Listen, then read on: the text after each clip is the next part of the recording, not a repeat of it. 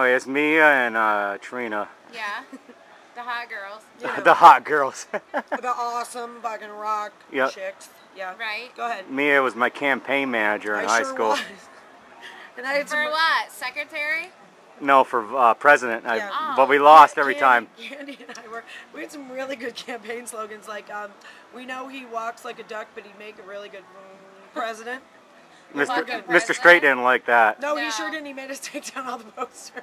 They're coming by the masses to vote for the guy in the glasses. That's Yes, that was you remember that. well, Candy and I, we worked very hard. And we threatened a lot. I still have that poster, you know. Well, do you have it hanging up in your living room? No. Oh, you should.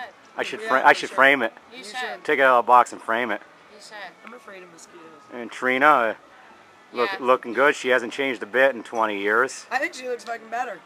Thank you. And so I think I look better. Yeah, I do too, don't I? Have you seen these? Well, I paid attention to your hair more in high school. I know, he licked my hair once. Yeah. You licked her hair? Yeah, he did. You really licked her hair. I think I did that in 9th grade. How come you didn't lick mine? He came up with my nickname for the swim team. I was T of S, Tits of Steel. Oh. Yeah. Tits of Steel. Wearing that costume. Oh, yes. I was good. You wore a condom? No, Mia wore a costume. I don't remember this shit. She wore a costume as a condom one year. It was before a swim meet, so we went out. Oh, God, yeah. I don't think. I didn't do swim meet. I don't think. That's because you Me looking at chicks in bathing suits was not my idea of a good time.